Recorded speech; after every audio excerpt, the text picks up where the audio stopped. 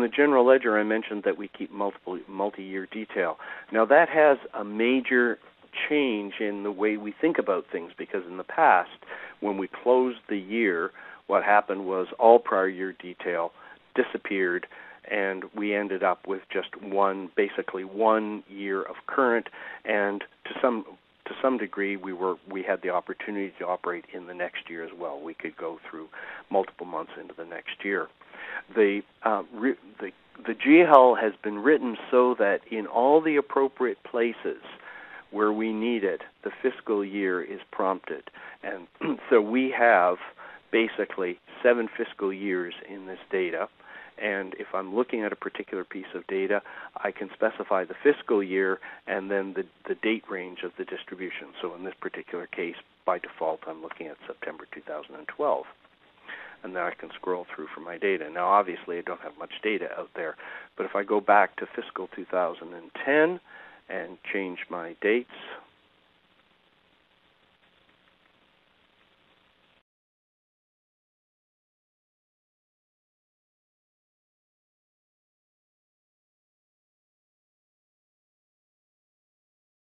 so here's our data from 2010. What we're looking at here is the revised view function, but the important takeaway from this is that we now have multiple years of transactions, and we select these via the fiscal year function.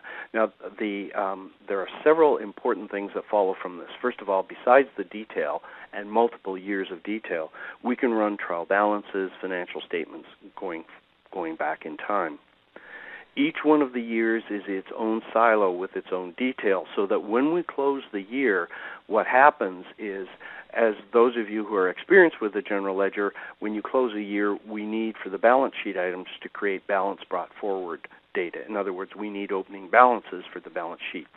Things like cash accounts, accounts payable, accounts receivable, have to have carry forward from the previous year.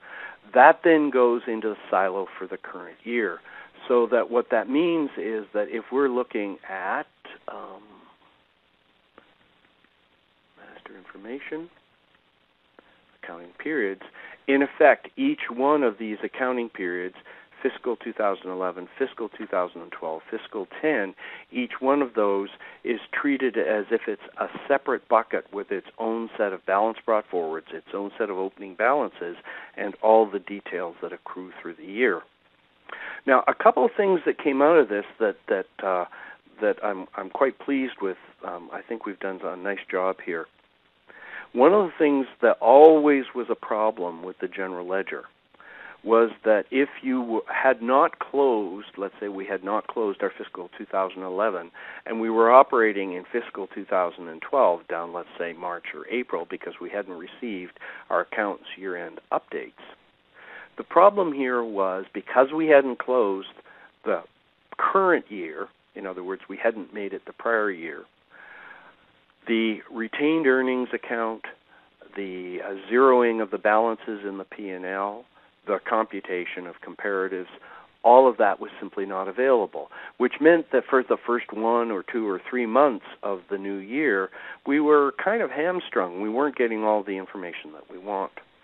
Because we now have this multiple years, we are now capable of doing a much better job. And in point of fact, when you run a financial statement or a trial balance or a working trial balance, and it finds itself working with data that's formally part of the next year, in other words, in this case, anything in the right-hand column, the system will automatically do a temporary close for you. Basically, it copies your transaction file. It then goes through, computes a retained earnings, pops it into the retained earnings account, clears the P&L, computes comparatives, and then runs your financial statement. Now, that can take a couple of minutes as it does all that copy, but the net effect is you can be running a January financial statement in 2012 in this particular example and get fully developed comparatives for last year when you haven't even closed last year yet.